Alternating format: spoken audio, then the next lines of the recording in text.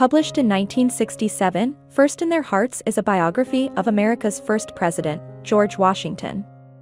Author Thomas James Fleming, a historian with a keen interest in the American Revolutionary period, has written more than 40 nonfiction and historical fiction titles.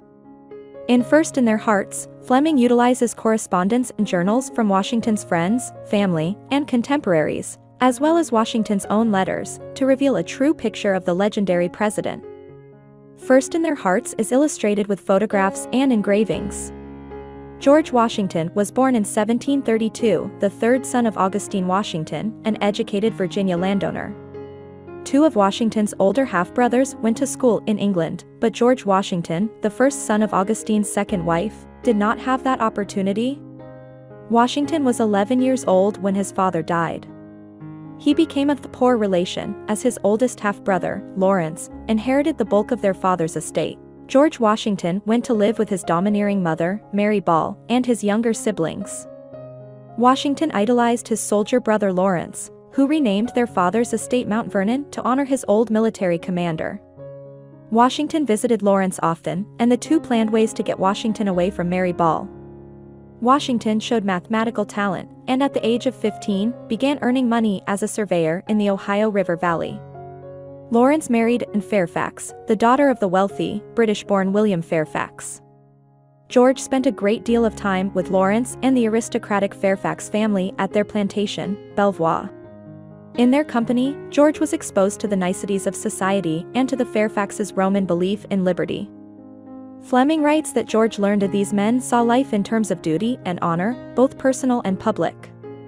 No duty was higher, no honor more glorious, than service to one's country. Despite being a strapping 6 feet 2.5 inches tall, Washington was unsuccessful with romance. He lacked the money and education to impress society ladies. In 1752, Lawrence died of tuberculosis, leaving Washington the Mount Vernon property. Washington also received Lawrence's position as a militia major for the Virginia colony.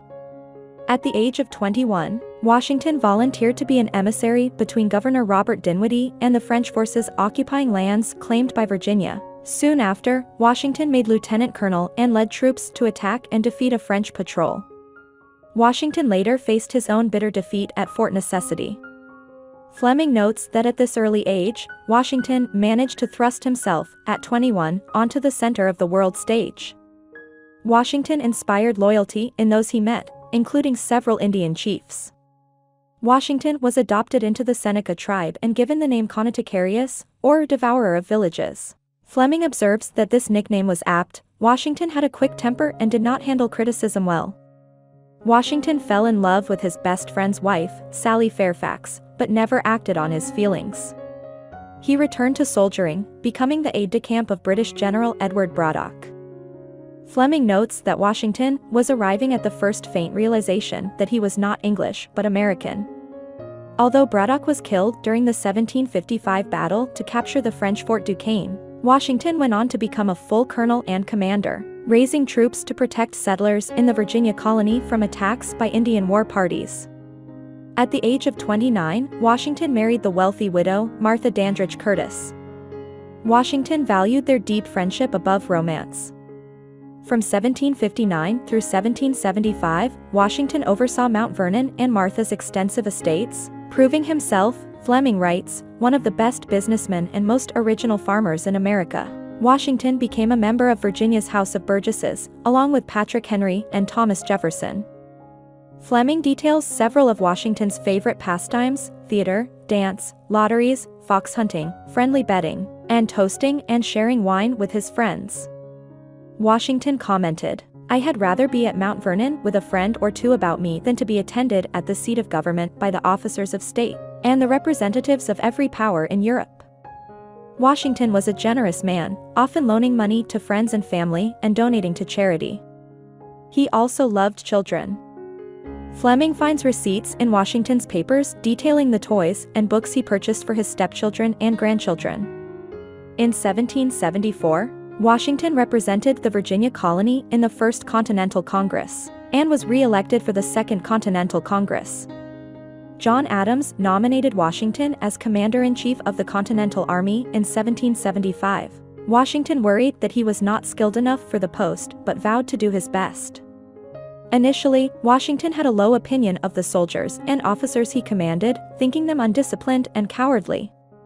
Washington soon realized he needed to unify his troops and the country. Throughout the Revolutionary War, Washington led by example, often putting himself in the line of fire. Fleming notes that at times Washington's recklessness exposed him to great danger.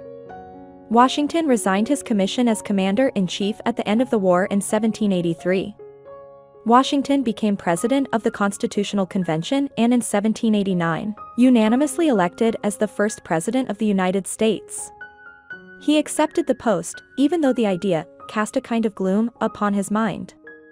Washington made his federal appointments thoughtfully, making sure to have geographic representation so no state could complain of favoritism. Fleming writes that Washington was keenly aware that in the power and prestige of the presidency lay America's best hope of unity. Washington served a second presidential term beginning in 1793. During his years as president, Washington faced many challenges, including criticism of his stance of neutrality during the war between Britain and France. Fleming concludes that history is also written in the hearts of the people, and that on the day Washington left office and returned to his farm at Mount Vernon, the common man lost his greatest friend. I hope you enjoyed this video. Leave a like if you did and be sure to subscribe. Thank you.